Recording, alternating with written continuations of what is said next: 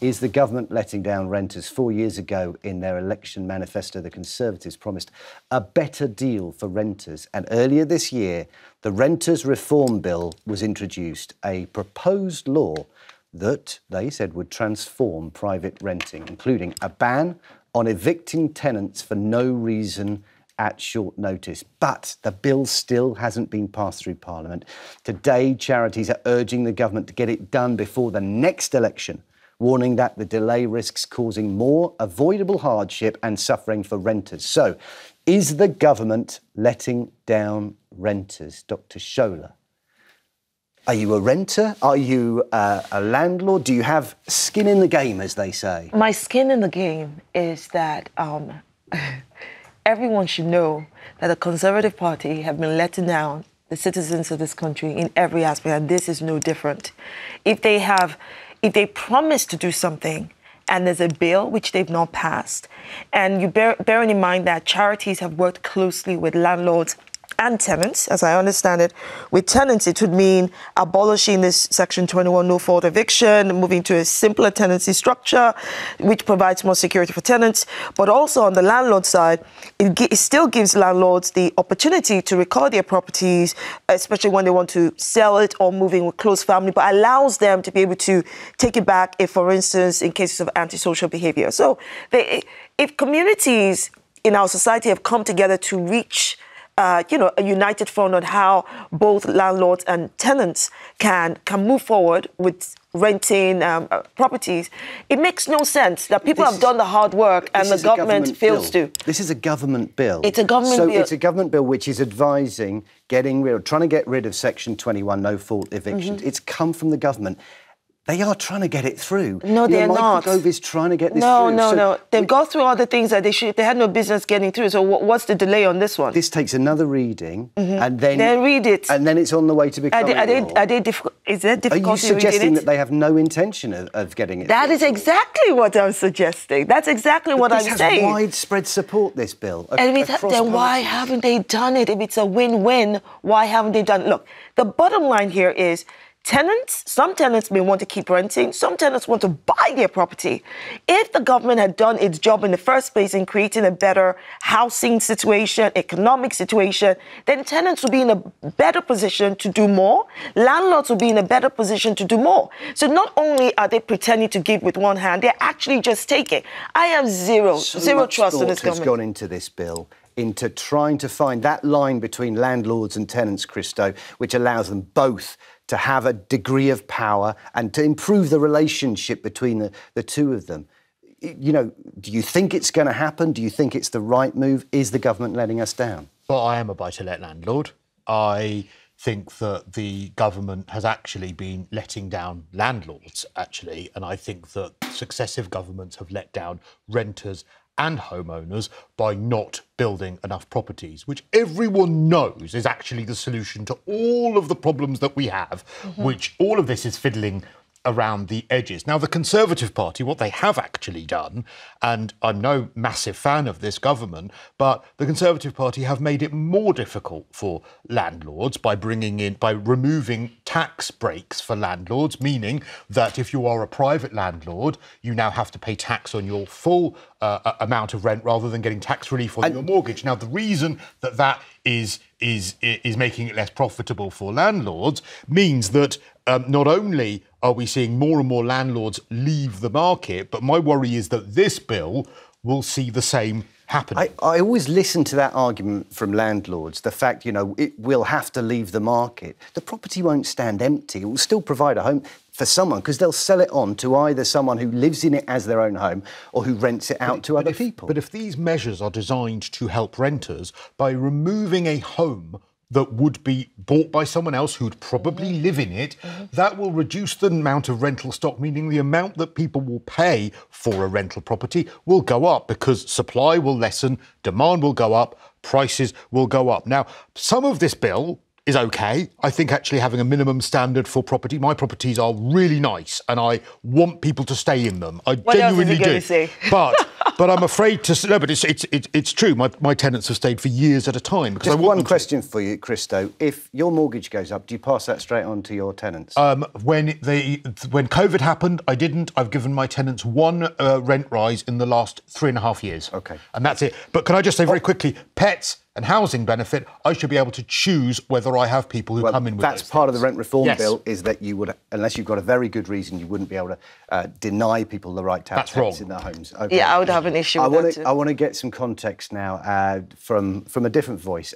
Joining us now is Jenny Lamb from the housing charity Shelter.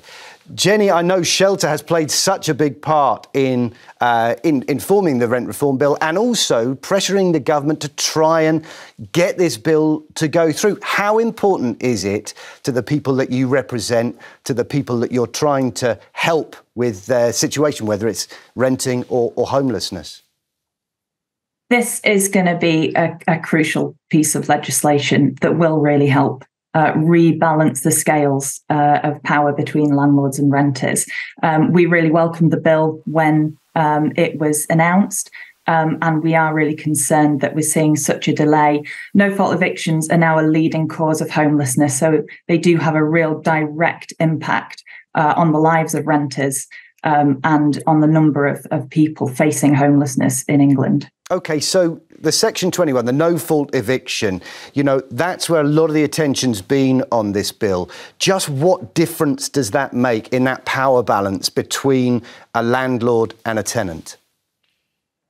What the system that we have right now means that landlords can evict tenants for no reason. So essentially just any reason at all, but they don't have to give a reason. That means that tenants struggle with, well, essentially fairness in the system. It means that there is this kind of spectre of a no-fault eviction hanging over people's heads at all times. We know that if tenants complain about the conditions of their property, for example, they are more than 2.5 times more likely to be served a no-fault eviction notice. So what it means is the scales of power are very much balanced in the favour of the landlord currently, and tenants can't challenge their landlord, ask for improvements to their homes, which we know that 1/4 of private rented homes in England would fail the decent home standard.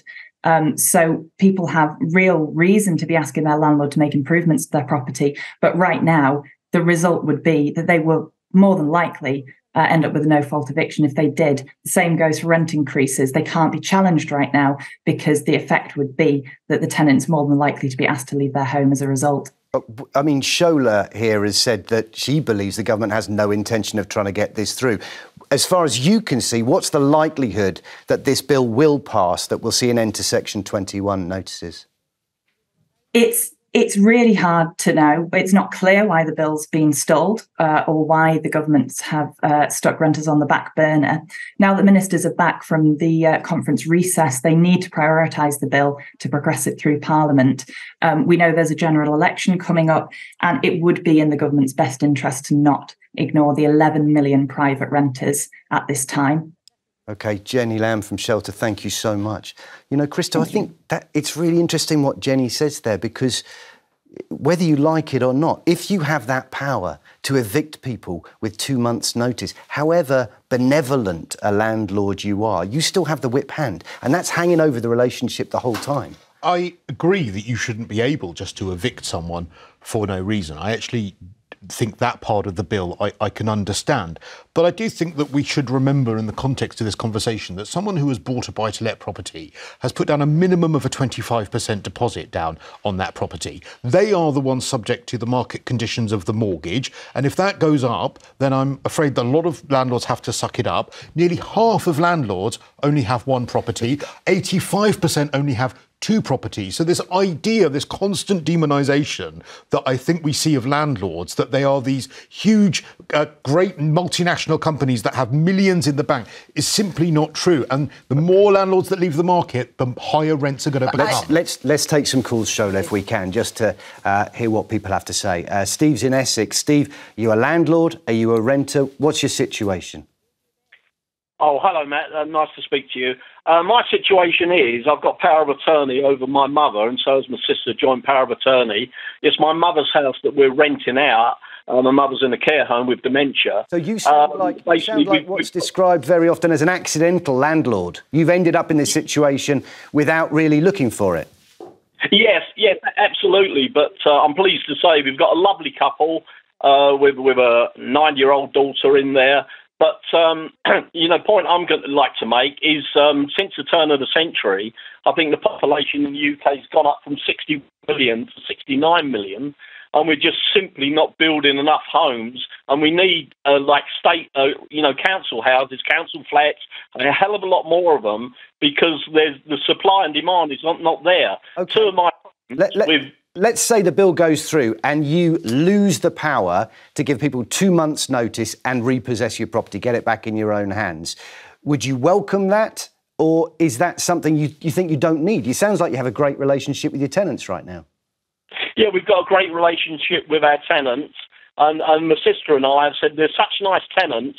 We could we have put it up slightly. We could put that up another £100, £150 a month.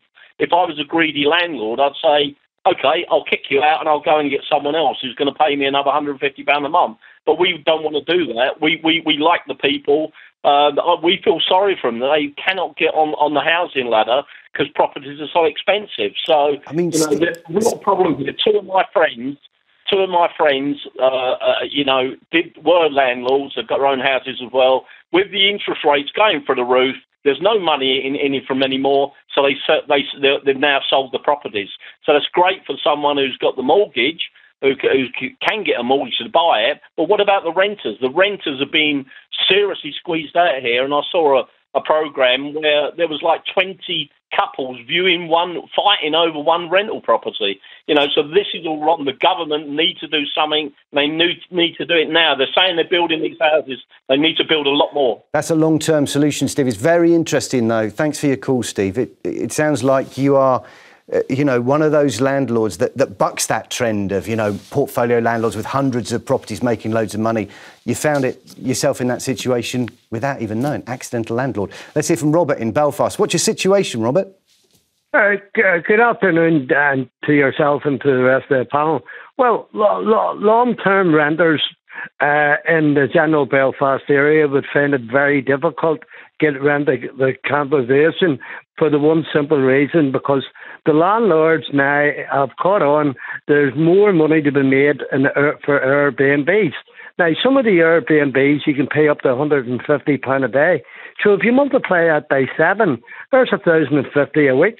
Why would you want to rent out to long-term renters when you're getting that kind of money in? And there is big demand because Belfast is really progressing with a lot of visitors, so they need accommodation. I'm going to have to stop you right there. I'm so sorry.